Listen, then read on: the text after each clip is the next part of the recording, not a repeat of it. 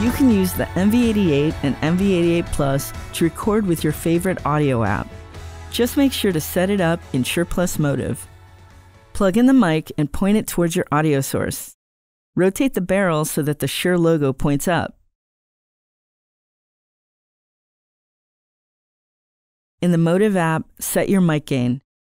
You want the loudest sounds to hit the gray area without going into the red. Set polar pattern to stereo and adjust EQ based on your preferences. Your settings are saved in the mic even when you leave the MOTIV app. Open the audio app you want to record in. Add a new track and be sure to select stereo.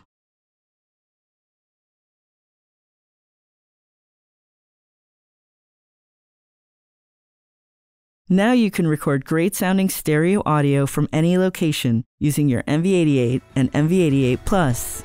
For more info about the full line of MOTIV products, head to shure.com/motiv.